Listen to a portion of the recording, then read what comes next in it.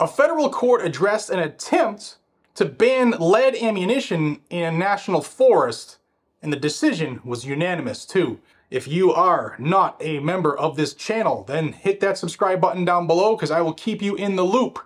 There's something like 42% of the people who view my videos that don't subscribe. Fix that.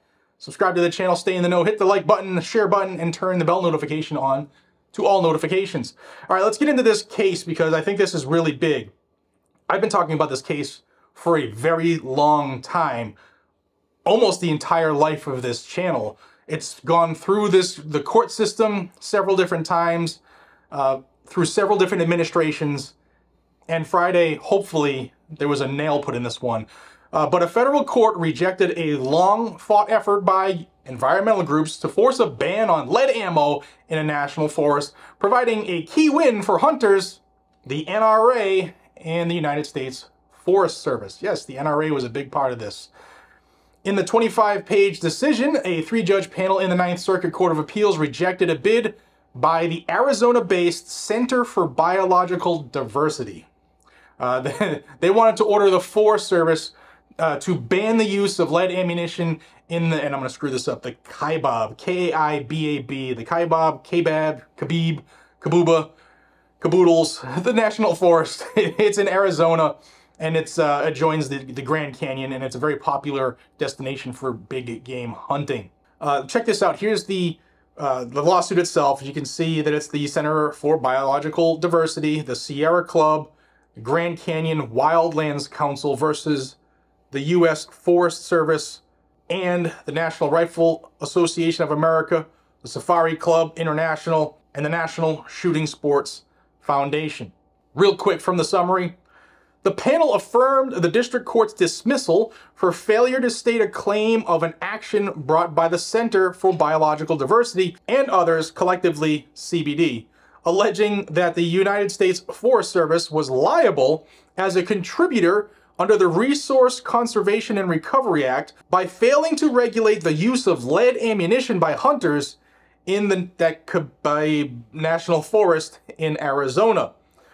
The Kaibab is owned by the United States and managed by the Forest Service. Although the Forest Service has broad authority to regulate hunting and fishing activities, it rarely exercises its authority to preempt state laws related to hunting and fishing. Hunting activities are primarily regulated by the state of Arizona. CBD argues that even though the Forest Service activity was not the direct source of any lead ammunition in the Kaibab, the Forest Service was liable as a contributor under the RCRA by virtue of A, its general regulatory authority over the Kaibab, B, the control it is exercised by issuing special use permits for outfitters and guides, and C, its status as an owner of the Kaibab. The panel held that A, the Forest Service's choice not to regulate, despite having the authority to do so, does not manifest the type of actual active control contemplated by the RCRA. B, although the Forest Service has the authority to further regulate special use permits, it has not done so, and RCRA does not impose a duty on the Forest Service to do so. And C, mere ownership is insufficient to establish contributor liability under the RCRA. Now, this group was pushing to force a ban of lead bullets used by hunters and sometimes ingested by condors and other birds when eating the guts of animals left behind after they were field dressed. If they get shot in the guts, right? Now, this has been going on, like I said, for a very long time, 11 years. And this case was also seen as a test by anti-gun and anti-hunting groups to regulate ammunition.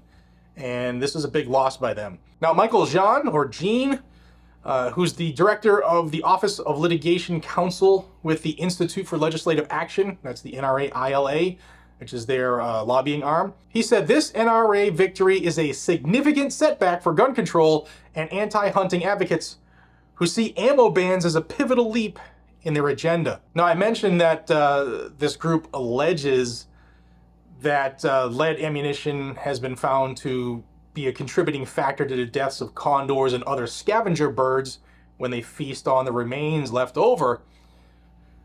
But those birds also get hit by cars on roads near the national forests all over the country. So are they looking to ban cars? They're not. They're just looking to come after ammunition and hunting and guns, etc. Now, hopefully this wakes up the hunters and gets them involved in the fight. But the government, I had to check this out, the the Beef Kebab National Forest is 1.6 million acres, and they mostly defer, the Forest Service, they defer to Arizona, like I said earlier. And Arizona, while it doesn't ban lead ammunition by hunters, it does push and recommend the use of alternative ammo, and they make it available as well. And from what I've read a few things, a lot of the hunters in the Beef Kebab Forest, they've largely shifted to that alternative ammo in that forest.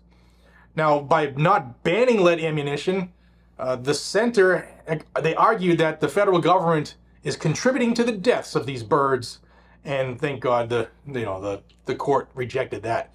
So we will see what happens with this case. This was a unanimous decision by a 3-judge panel in the 9th Circuit. The crazy circus out there, the 9th Circuit. But if this gets appealed for an en banc review, I will keep you in the loop as long as you're a subscriber to this channel, because when you subscribe and hit that bell notification, turn it on to all notifications, YouTube will tell you when I put out new content or go live. And if you want to stay in the know, that's one of the best ways to do it. So subscribe to the channel down below. Thank you for your support. Thank you for your time. If you're a hunter in the Lamb Kebab National Forest, let us know if you have any firsthand knowledge on this down in the comments, and I look forward to reading them. Have a phenomenal day, everybody. If you're above ground, you're on the right side of the grass, it is a great day. I'll see you on the next one. Take care.